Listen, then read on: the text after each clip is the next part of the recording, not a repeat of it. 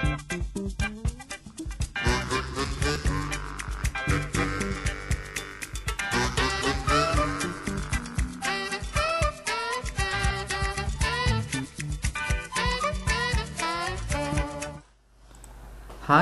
in this tutorial we will see an alternative method for the projection of color information from a set of registered images on a 3D model.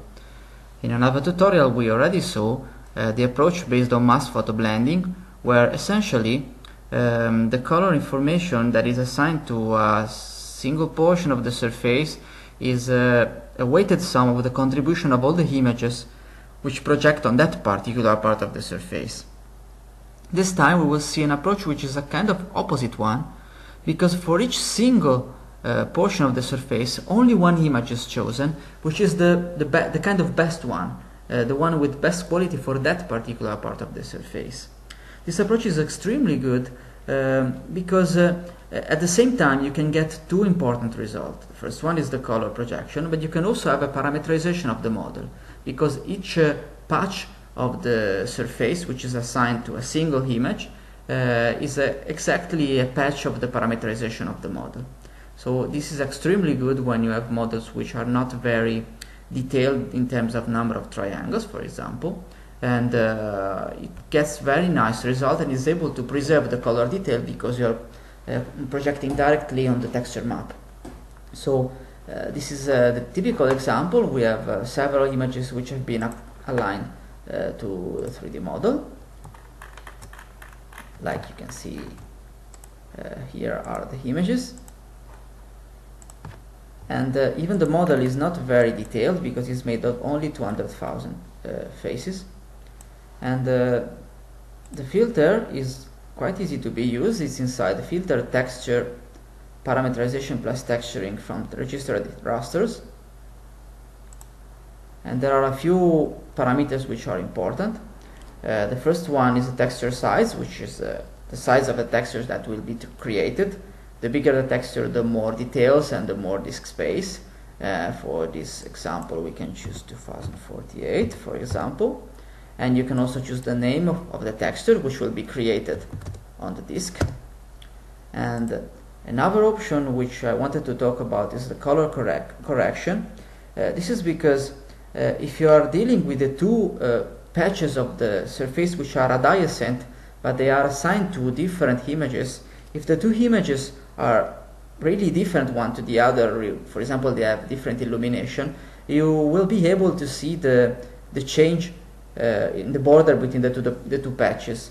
This color correction option tries to blend the difference between the images in the portion of the surface which are near to this border, and it makes the kind of similar thing to the blending made by the masked photo blending approach, but only on the border surface, so that you will have a very continuous color. So I suggest to keep always this option on. There are two other options which are important, like use distance weight and use image border weight. This I suggest to choose always those two, because they are two additional criteria to choose which is the best image for each portion of the surface, in addition to the default one, which is the orthogonality of the direction of view.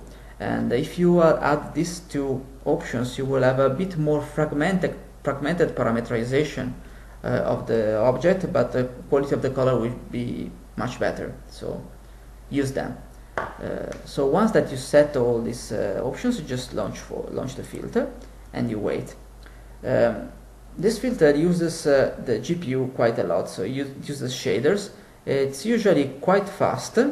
It's already finished, and when it's finished, essentially you don't see anything about the final result. But for example, if you choose render show UV text param, which is a way to visualize the texture of a model, you see that a texture has been created, and these are the portions of the surfaces which have been mapped in the context of the texture. I can also open the texture that has been created. So this is an image which has been saved already on the disk, and it has been also assigned to the model. So the model is already a model with color and texture parameterization, but you need to save it to be able to open it in a second time. So I save the model, and you see that automatically you have the texture coordinates and the name of the texture which is saved. Okay. So if I close the project and reopen the model that I already saved, you see here that I have a texture model. Okay. The texture of this model is really very good. You can see that the quality of the detail is really impressive because it's essentially the same detail of the original images. So this is very good, and this is an advantage with respect to the mass photo blending, where the risk is to lose the fine details due to the blending approach. So this is an extremely good filter. You can get extremely nice results, but there are two things that I have to say.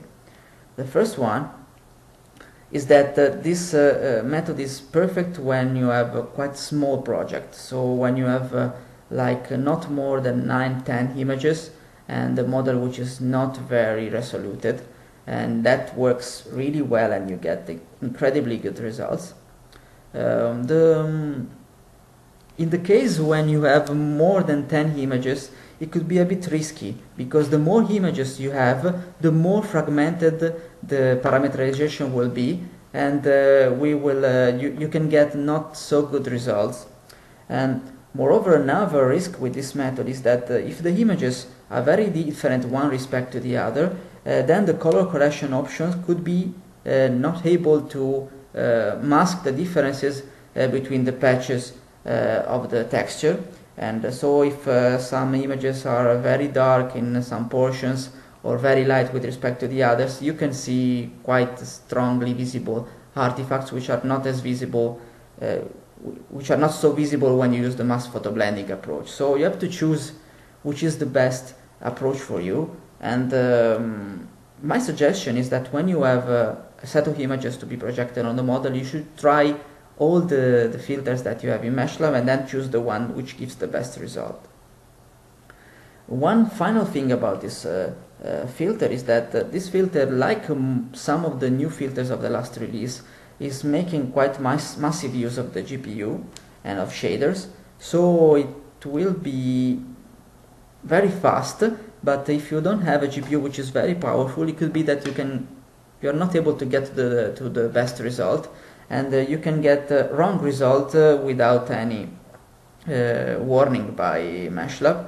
So in this case, for example, you could get a texture where you have portion of the texture which is black, and this is usually because you didn't have enough graphic memory to complete the operation.